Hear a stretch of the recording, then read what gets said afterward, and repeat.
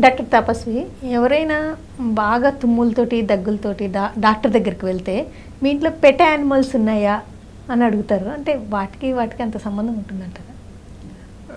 డెఫినెట్గా అండి. ఇప్పుడు పెట్ యానిమల్స్ ఉన్నట్టు అయితే మనం ఫస్ట్ ఆస్తమా గురించి ఆలోచించాల్సి వస్తుంది. పేషెంట్ దగ్గు, ఆయాసము, తుమ్ములతో కానీ మన దగ్గరికి వచ్చినప్పుడు మీకు ఎక్స్పోజర్ దేనికి ఉంది అనేది అడుగుతాం. ఫస్ట్ థింగ్, ఇంటి చుట్టూత కన్స్ట్రక్షన్ యాక్టివిటీ ఏమన్నా జరుగుతుందా, ఇంట్లో పెట్ యానిమల్స్ ఏమన్నా ఉన్నాయా. పెట్ యానిమల్స్ అంటే ఇప్పుడు మనము కుక్కలు, పిల్లులు కానీ లేదు హెన్స్, పిజియన్స్ ఉన్నా సరే మనకి లంగ్స్ ఎఫెక్ట్ అయ్యే ఛాన్సెస్ ఉంటాయి అన్నమాట. ఇప్పుడు పిజియన్స్, హెన్స్, వేరే బర్డ్స్, ప్యారెట్స్, ప్యారకిట్స్ అంటాము, ఇవన్నీ ఉన్నట్టయితే వాటి ఫెదర్స్ నుంచి కూడా మనకి ఎలర్జీ రావచ్చు. ఇదే కాకుండా వాటి ఎక్స్క్రీటా నుంచి కూడా వచ్చే స్పోర్స్ వల్ల ఎలర్జీ వస్తుందన్నమాట. ఎలర్జీ వచ్చినట్టయితే అది ఆస్తమా కింద కన్వర్ట్ అవ్వటము, ఆయాసం రావటము, పిల్లి కూతలు రావటము, తుమ్ములు, దగ్గు రావటం కూడా జరుగుతుంది. ఇదే కాకుండా ఈ హెన్స్, పిజియన్స్ ఉన్నట్లయితే సైనసైటిస్ కూడా చాలా ఈజీగా వస్తుందన్నమాట.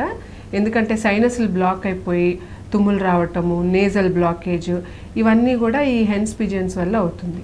ఇది కాకుండా క్యాట్స్, డాగ్స్ ఉన్నప్పుడు అవి కొంచెం హెయిర్ ఎక్కువగా షెడ్ చేసినట్లయితే ఆ హెయిర్లో ఉండే ఒక ఎలర్జన్స్ వెళ్ళిపోయి ఊపిరితిత్తుల్లో ఎయిర్వేస్ని మూసేసి, అంటే బ్రాంక్యూల్స్ని మూసేసి ఆస్తమా కూడా ఎక్కువయ్యే ఛాన్సెస్ ఉంటాయి. దీంతోపాటు ఫ్లెమ్ రావటము, క్రానిక్ ఆస్తమాలోకి వెళ్ళిపోవటము, ఇదన్నీ జరుగుతుందన్నమాట.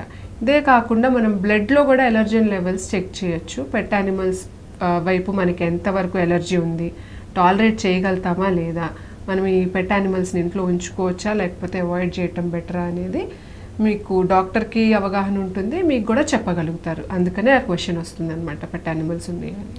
అంటే ఇలాంటి సిచ్యువేషన్స్లో యానిమల్ లవర్స్ వదులుకోలేరు, వాటినైతే వదులుకోలేరు, ఇంకా సమదర్ వేలో ఏమన్నా మేనేజ్ చేయొచ్చా అని అడుగుతారు. దానికి ఏమన్నా ఉంటాయా? ఇప్పుడు పెట్ యానిమల్స్తో ఒక లాంటి అనుబంధం వచ్చేస్తుంది. సో నెక్స్ట్ చిల్డ్రన్ వచ్చినప్పుడు ఆ చిల్డ్రన్కి ఏమన్నా ఎలర్జీ ఉన్నా సరే ఇప్పుడు చూస్ చేసుకోవాల్సి వచ్చే సిచ్యువేషన్ వచ్చేస్తుంది అనమాట. సో మనం ఏం చేయాలంటే ఇమ్యూనోథెరపీ అనేది ఉంది ఇప్పుడు మనకి ఆస్తమా పేషెంట్స్లో. ఆ పెట్ యానిమల్ నుంచి వచ్చే ఎలర్జన్ నుంచి ఇమ్యూనోథెరపీ అంటే రియాక్ట్ కాకుండా ఇమ్యూనోథెరపీ ఇస్తామన్నమాట.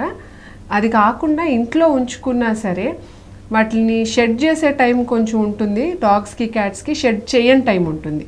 షెడ్ చేసే టైంలో కొంచెం ఇంటి బయట ఉంచడం, దాన్ని రొటీన్గా వెటర్నరీ డాక్టర్ దగ్గరికి తీసుకెళ్ళి దానికి టిక్స్, మైట్స్ ఉన్నట్టయితే దానికి కూడా మనం మందులు ఇప్పించామంటే అదే ఆస్తమా కాజ్ చేయకుండా ఉంటుంది. పెట్ యానిమల్స్ పర్సే ఆస్తమా ఇవ్వవు, వాటి బాడీ మీద ఉన్న హెయిర్కి టిక్స్, మైట్స్ అనేవి ఉంటాయి అన్నమాట, డస్ట్ మైట్స్.